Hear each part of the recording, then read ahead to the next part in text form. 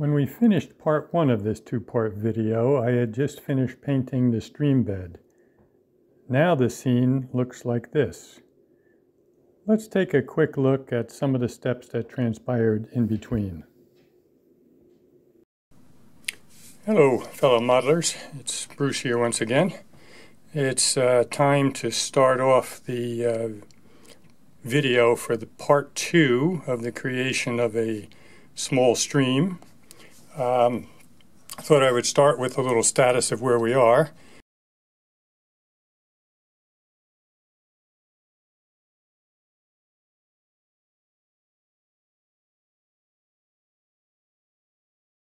So that's the kind of material that these are made out of, and you can see it really lends itself to representing rock, so they're made for that.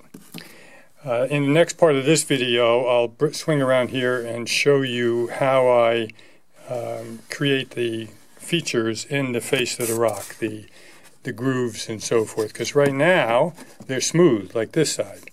So we'll do that in the next part.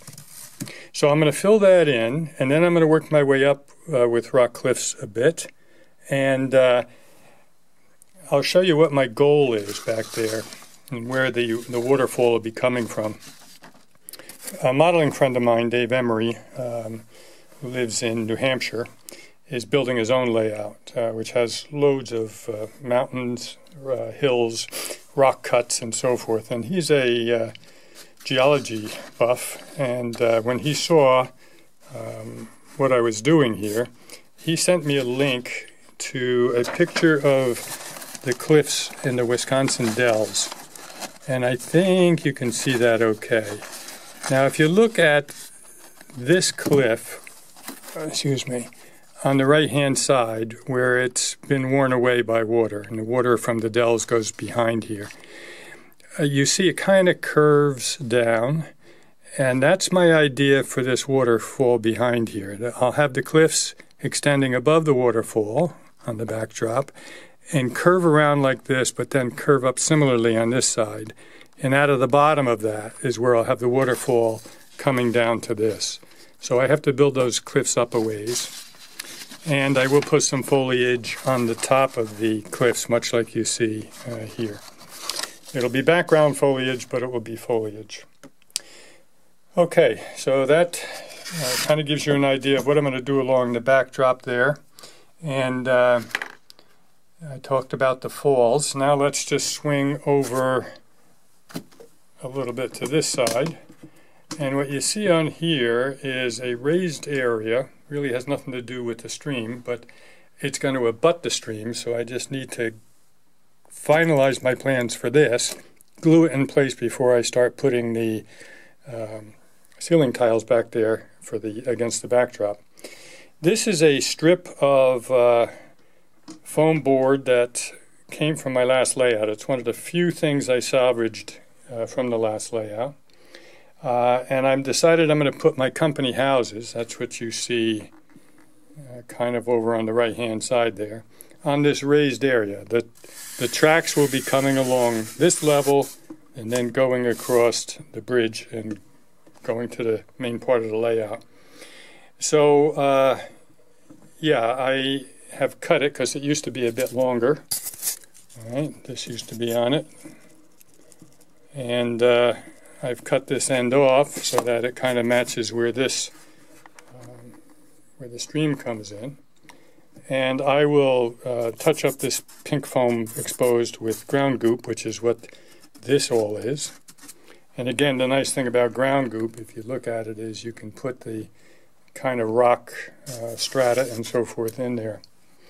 On my old layout, I had a paved road on this section.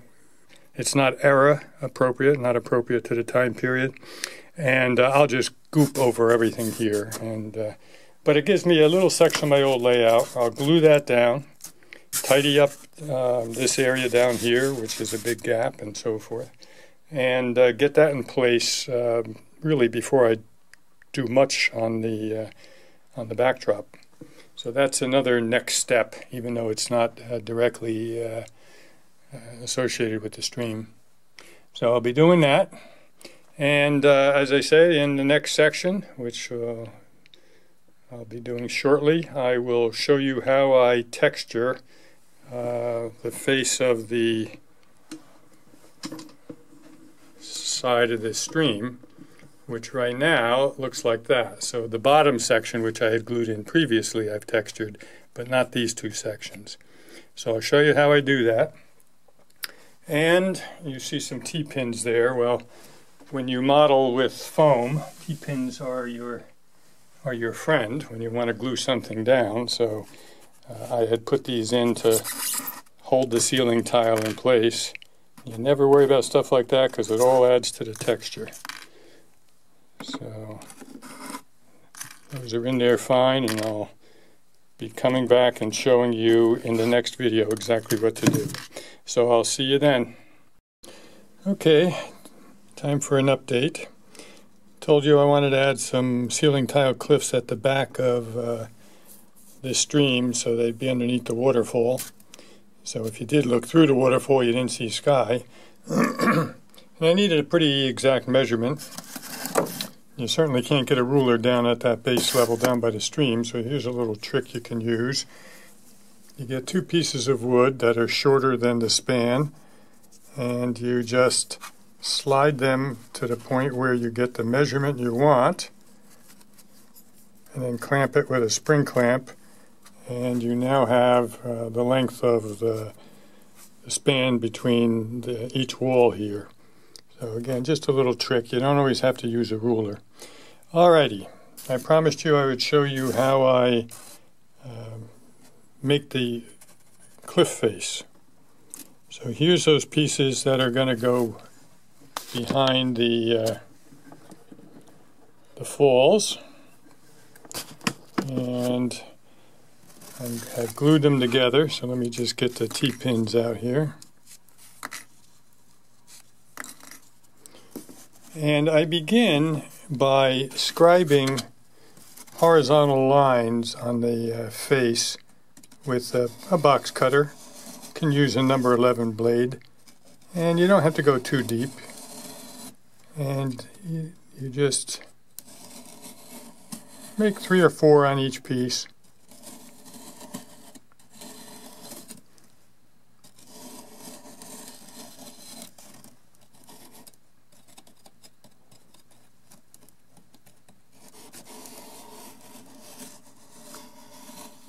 Okay, that's step 1. Step 2 is you get a dental pick. This is the one I'm using, but you could use any shape really. And now you start to widen out those holes a little bit, those lines you just scribed, and make them more defined. And you don't worry if it goes a little curve up and down. If you looked at the strata in that picture from the Dells, you see that happens in real life.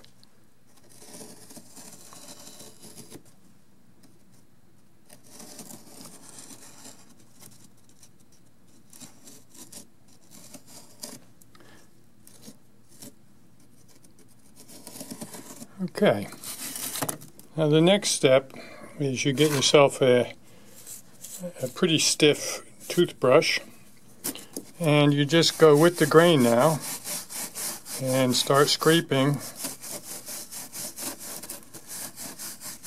through those slots you just made.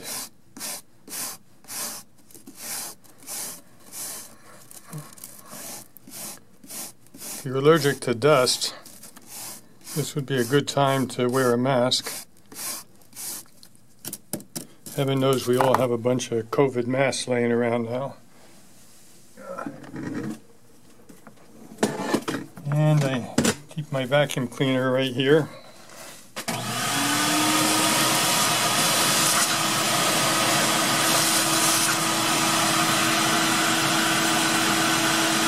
And there you go. If you don't like the look of it there, you just do a little bit more. But it's just scribe and then brush.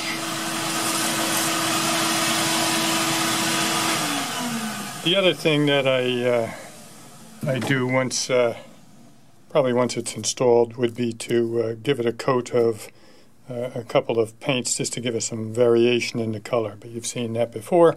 So I think that's it for this update, and we'll check back in a while.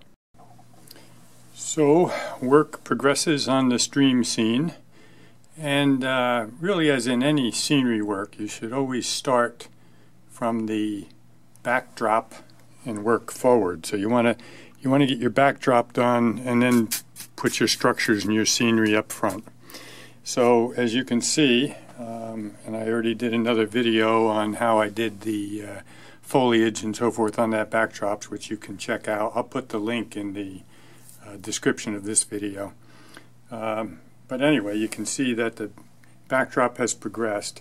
As a matter of fact, I am ready now to put the waterfall from this level down to this level. I'm just waiting for one more scenery product to arrive in the mail. I think it's supposed to get here in about 2 days. So at that point, I will do the video, show you how I'm making that waterfall. That's the last main element that I need. Then I can put, once the waterfall is in place, I can put some scenery effects down here on the shoreline, and we're ready for the bridge. Filling this gap with a photo is a technique that is one of the handiest ones when it comes to how do you handle a stream, or for that matter a road that goes into the backdrop and you want to see it continue. Now if you're an artist, you can paint that continuation. But if you're not an artist, and I certainly am not, if you saw my video on painting the stream bed, you know I'm not an artist. Then you are better served by looking on the internet for a photo that might suffice. So believe it or not, I simply put into the search engine streams that disappear. Actually, I think I said rivers that disappear into the distance, and it gave me dozens and dozens of photographs. And I just picked one that seemed to have the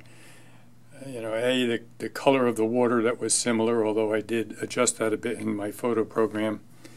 And also, I didn't want a cityscape in the background or some huge suspension bridge. So I was lucky enough to find one that had some nice mountains that were consistent with what I'm working on here. And yeah, just cut out that photo, and it will go in here permanently. But doesn't that look a lot better than that? So yeah, think about using photographs as a means of blending the foreground and the background, because they do come in handy. All right, that's enough for this update. Well, I think it's time for some summary comments about the creation of the stream scene on the Bangor Slate extension of my Jersey Highlands Railroad. And talk a little bit about the importance of having a picture in your head of what you would like the scene to look like. So from the gnome under the bridge there to the deer that's over on the other side of the stream, I had these ideas in my head. I have 3 or 4 of those little gnomes around, and they'll be hidden all over the layout, and it's something for the younger generation to look for when they come and visit. This little extraneous cut in the fascia board I will fill with some spackle before I paint the fascia. You see that the decision to add a little bit of land, a little bit of shoreline on both sides of the stream really paid off, because it just added something instead of having the water go from side to side. Looking under the bridge, you see the bottom of the waterfall, and then the other 2 smaller layers of falls that feed off of that. And if I just bring it up a little bit, you see the bridge, the falls behind it, and then the backdrop.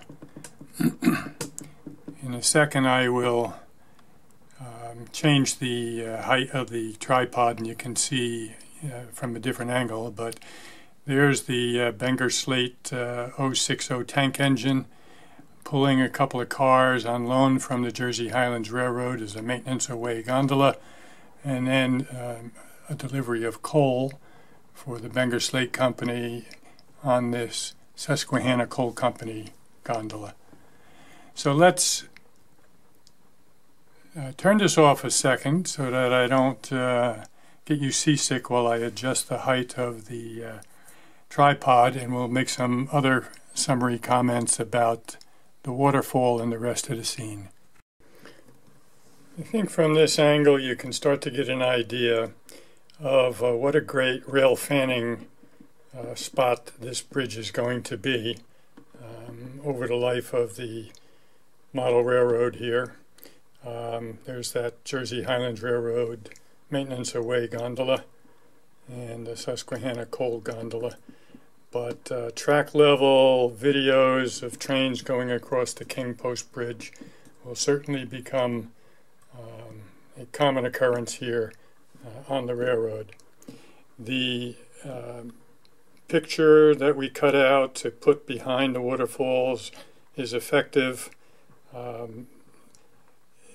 We have managed to do somewhat of a credible job of blending the foreground into the background here with that stream that runs dead into the wall. And coming over a little bit to this side, you start to see the beginnings of the company store little scene, which is about as far as I've gone on putting any scenery in. So that's it as far as the creation of the scene for this stream, and hope you've learned a few scenery tips along the way and enjoyed watching this scene unfold. If you enjoyed the video, as always, please give it a thumbs up, and if you have not already done so, I would appreciate it if you subscribed to my Jersey Highlands Bruce YouTube channel. Talk to you again. Oh, wait a minute, I almost forgot something. What would a waterfall be without some running water sounds of a rushing falls?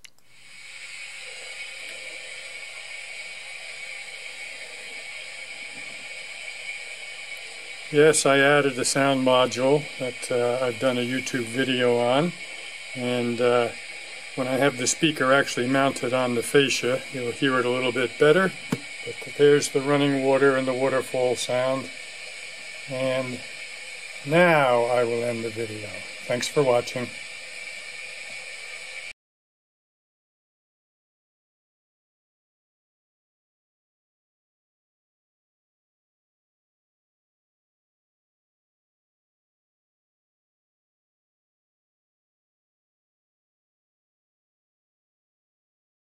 Always be on the lookout for the gnome.